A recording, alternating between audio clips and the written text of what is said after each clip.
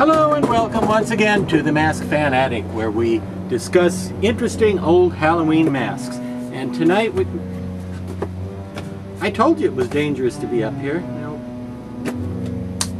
keep still.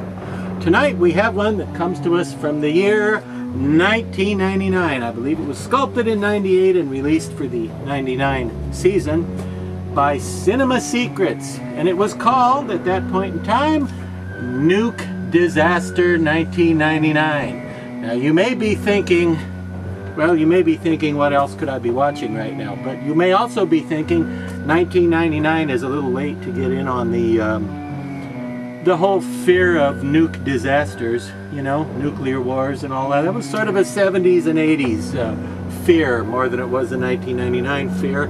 But I think in 99 they were probably more inspired by the upcoming Y2K nonsense, which was well, one of those big media generated panics where everybody thought that the world's computer systems were going to go crazy on midnight of the year 2000, the beginning of the year when it went from 1999 to 2000. People worried that computers would go crazy and nuclear launch codes would go out of control and planes would fall out of the sky and things like that. And if I remember right, I think nothing happened, but there may have been an old man in Peoria that had trouble with his ATM card that morning, I think, but that was just about it. But anyway, people were worried about the Y2K thing and that, again, nuclear disasters could occur as a result of programs that were not compatible with the changeover from the 1900s to the 2000s, you see. So maybe that's what they were thinking about. Anyway,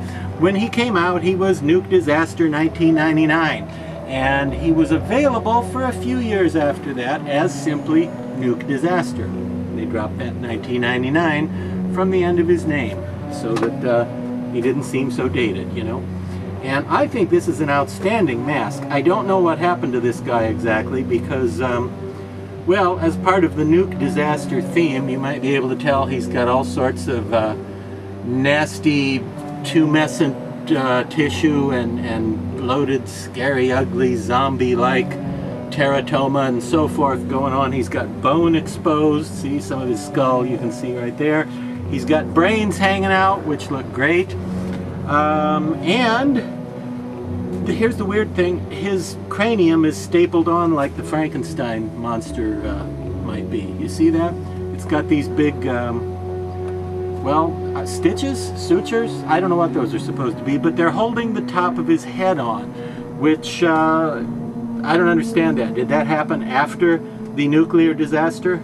Somebody found him and put the top of his head back on? Or was he already a sort of Frankenstein-ish looking guy with his cranium stapled on when the nuclear disaster occurred? I don't know. I'm asking you, the viewer, to decide. Now, Nuke Disaster here is a mask that I think was an outstanding value. I believe I paid like 30 bucks for this, and now I have heard it said by another collector that, oh, Cinema Secrets masks, their masks melted and rotted and deteriorated. I don't think that's the case. I haven't found that to be the case. A lot of things depend on how masks are stored and used and where they're stored and so forth and so on. And, well, this one's been around since, you know, around 1999, I believe, maybe 2000. And he still looks fine. He still looks pretty much new. He's not super thick. He's not an award-winning casting. But, you know, in 1999, nobody was giving awards for thick mask castings, so they didn't need to compete in that particular arena. But as you can see, he's got an amazing multicolored paint job. Now, true, sometimes I touch up commercial masks that I get hold of through here and do a little customizing. I didn't touch this guy. Well, okay, I touched him because I put him on this jar here, but I did not repaint him in any way. This is factory paint right here. This is factory paint, and as you can see, it's got blues and purples and pinks and reds. It's got white. It's got some hand-painted dark blue veins here and there.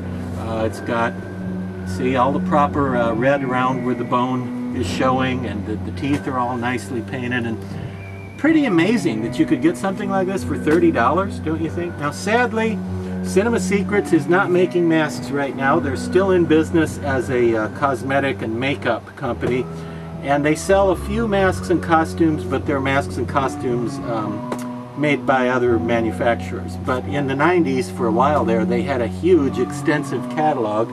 I said extensive, not expensive. They had a wonderful catalog with tons of masks and hands and a lot of licensed prop reproductions and movie characters, and very cool foam-filled props for haunted houses like tombstones and weapons and creatures, foam monsters and creatures and zombies and things. It's really a shame that they stopped making all that stuff. I don't know what happened to that stuff, but as of this particular video shoot, Cinema Secrets is not manufacturing that type of product. So if you find old Nuke Disaster here, the atomic powered zombie, I guess is what you call him, if you find one, you're probably going to find it either at a costume shop owned by people who were buying masks in the early 2000s and may have gotten their hands on some of these, or you may find it on eBay or someplace like that. But I think it's a very cool mask, and I recommend it. It's kind of got that fear of nuclear horror that a lot of the monsters and zombies did back in the day, and it's also got kind of the B. Garrett Theta effect going on, as much as entirely too many things have happened to this guy. You know, he's not just rotted or chopped or bloodied or frozen or burned up or something. He's had all kinds of hard times, this poor guy, because he's got all sorts of different, well, injuries and wounds and so forth going on. And that's it for this week. Nuke Disaster 1999 from the good folks at Cinema Secrets. Now, time to get this attic cleaned up. Hey Laura, come and clean up the attic.